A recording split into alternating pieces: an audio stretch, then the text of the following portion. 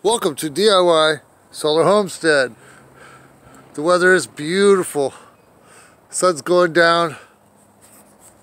But I got something new in.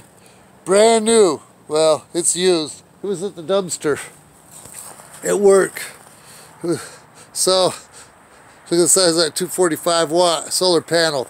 Look, that thing is huge. So, this is the new electric box. It was in the scrap dumpster that no longer needed at work, so out it goes. So I gotta figure out what I'm gonna do with it. I already got plans in my head, but we'll see.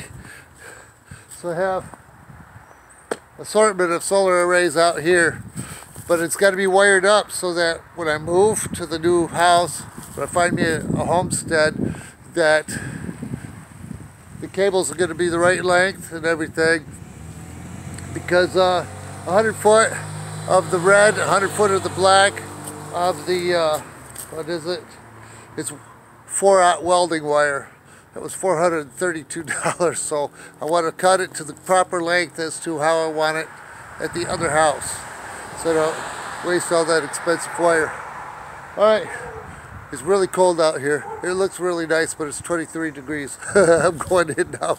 Alright, have a nice sunny day.